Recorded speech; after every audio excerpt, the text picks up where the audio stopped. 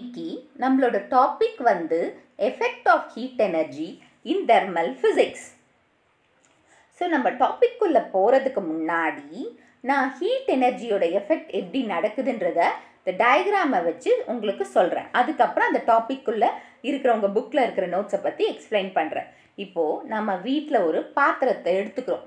So அம்மா என்ன பண்ணுவாங்க, காலையில் நம்மளுக்கு ஒரு டிஃபன் செய்யணும். ஸோ அதுக்கு ஒரு பாத்திரத்தில் தண்ணியை எடுத்துட்டு சூடு பண்ணுறாங்க. சூடு பண்ணி இந்த பாத்திரத்துக்குள்ளே அரிசியோ இல்லை வெஜிடபிள்ஸோ, ஸோ நம்ம வெஜிடபிள்ஸை வச்சு சொல்லலாம். ஸோ வெஜிடபிள்ஸை போடுறாங்க சாம்பார் செய்கிறதுக்கு. ஓகேவா? ஸோ இப்போது இந்த ஹீட் வந்து நம்ம மாட்ரேட்டாக இருந்தோம்னா இங்கே டெம்பரேச்சர் கம்மியாக இருக்கும். ஓகேவா?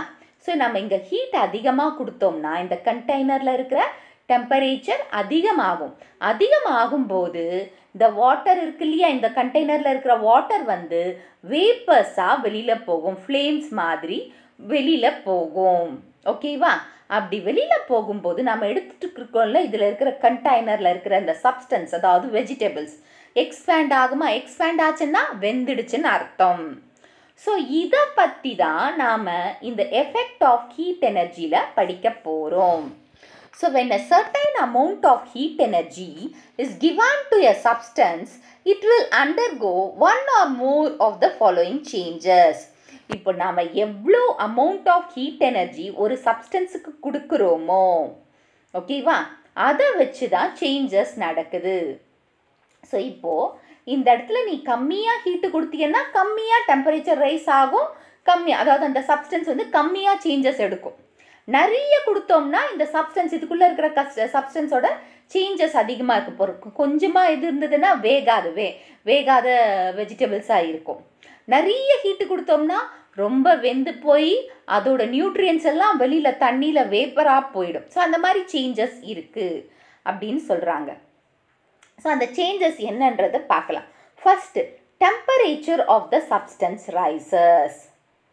ஸோ இப்போது ஃபஸ்ட்டு இது என்ன, ஃபஸ்ட்டு ஒரு சில் பாத்திரத்தை ஸ்டவ் மேலே வச்சு ஸ்டவ்வை எரிய வைக்கிறோம். எரிய வைக்கும்போது என்ன ஆகுது, இந்த ஹீட்டால் அந்த கண்டெய்னர் வந்து சூடேறுது. ஓகே, அது அந்த கண்டெய்னருக்குள்ளே சப்ஸ்டன்ஸும் சேர்த்து சூடேறுது. அதனால் என்ன ஆகுது, டெம்பரேச்சர் ரைஸ் ஆகுதா சப்ஸ்டன்ஸோட டெம்பரேச்சர் ரைஸ் ஆகுதுன்னு சொல்லியிருக்காங்க. The substance may change its state from solid to liquid or from liquid to gas.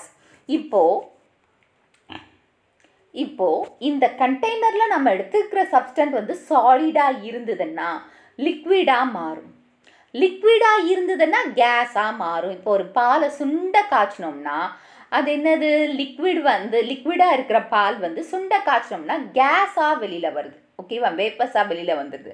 அதுவே ஒரு சாலிட் ஐட்டம் இப்போ வெஜிடபிள்ஸை வேக வச்சோம்னா, ஸோ அதில் என்ன ஆகுது, ரொம்ப வேக வச்சோம்னா என்ன ஆகுது, லிக்விடாக மாறுது. ஓகேவா?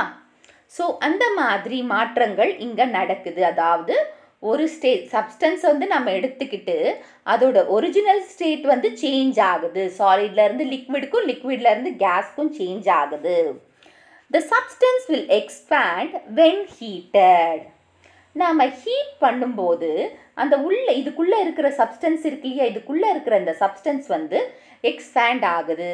இப்போ ஃபார் எக்ஸாம்பிள் சுண்டல் எப்படி இருக்குது, தண்ணியில் போட்டு ஊற வச்சு அதுக்கப்புறம் வேக வைக்கிறாங்க. சின்ன சுண்டலாக இருக்கிறது வேக வச்ச பிறகு பெருசாக வருது. நல்ல சூடு வச்சு வேக வைக்கும்போது பெருசாகுது. அதாவது வெஜிடபிள்ஸ் வந்து கம்மியான, அதாவது சின்ன சைஸில் இருக்கிற வெஜிடபிள்ஸும் வேக வச்சா பெருசாக ஆகுது. ஸோ அது எதனால், சூடு இருக்கிறதுனால தான். ஸோ டெம்பரேச்சர் நம்ம கொடுக்கும்போது அதோட சப்ஸ்டன்ஸோட சைஸ் வந்து மாறுபடுது, சேஞ்ச் ஆகுது, அப்படின்னு எக்ஸ்பேண்ட் ஆகுதுன்னு சொல்லியிருக்காங்க. ஸோ அதுதான் இந்த point. So the rise in temperature is in proportion to the amount of heat energy supplied. இப்போது நம்ம இந்த கண்டெய்னரோட டெம்பரேச்சர் எப்படி இருக்குது, நீ வந்து லோ ஃப்ளேமில் ஸ்டவ்வில் வச்சதுன்னா இந்த கண்டெய்னர் வந்து மாடரேட் ஹீட்டை தான் ப்ரொடியூஸ் பண்ணும். ஹையாக வச்சா ஹை ப்ரொடியூஸ் பண்ணும். அப்போது டெம்பரேச்சர் ரைஸை நீ எப்படி நிர்ணயிக்கிற, ஸோ இந்த டெம்பரேச்சர் ரைஸை எப்படி நிர்ணயிக்கிற, யாருக்கு ப்ரொபோஷ்னலாக பார்க்குற, it is proportional to the heat energy, amount of heat energy supplied. நீ ஒரு பாத்திரத்துக்கு எவ்வளோ டெம்பரேச்சர், அதாவது ஹீட் எனர்ஜி நீ சப்ளை பண்ணுறியோ அதை வச்சு தான் டெம்பரேச்சர் வந்து ரைஸ் ஆகுது அப்படின்னு இங்கே சொல்லியிருக்காங்க.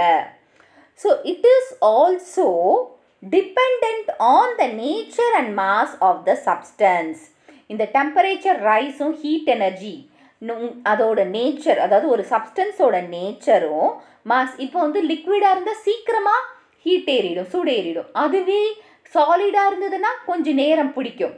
ஸோ அதோட அந்த சப்ஸ்டன்ஸோட நேச்சரையும் மாஸ் வெயிட்டையும் பொறுத்து தான் அந்த temperature rice and amount of heat தேவைப்படுற, அதாவது சப்ளை ஆகணும் இல்லையா, எவ்வளோ ஹீட் எனர்ஜி சப்ளை ஆகுதோ ப்ளஸ் டெம்பரேச்சர் ரைஸ், இது ரெண்டுமே யாரோட கண்டிஷனுக்கு பேஸ் ஆகணும். ஸோ நம்ம எடுத்துகிட்டு இருக்கிற சப்ஸ்டன்ஸோட மாஸ் வெயிட்டும் ப்ளஸ் நேச்சர், ஒரு சிலது சீக்கிரமாக வெந்துடும், ஒரு சிலது லேட் ஆகும். ஸோ அதை பேஸ் பண்ணி தான் இது கொடுத்துருக்காங்க. ஓகேவா? ஸோ இந்த டயக்ராம் உங்களுக்கு புரிஞ்சிருக்கும்னு நினைக்கிறேன்.